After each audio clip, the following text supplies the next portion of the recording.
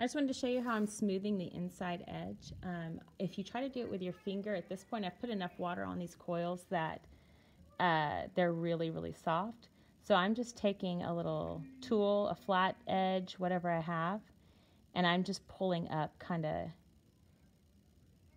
in an upward motion. And I'm just securing this last little lip that I did to my top coil, just to make it a little bit sturdier because it is smaller and it is going in like a kind of a topsy-turvy motion.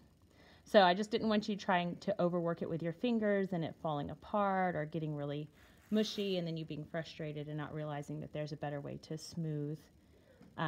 If you can use a tool, use a tool. Now that does still have a texture, so then I could take a wet paintbrush, I could take my finger and I could very gently rub over it. You can also wait and let it dry a little bit, and then you could come back the next day and smooth that out.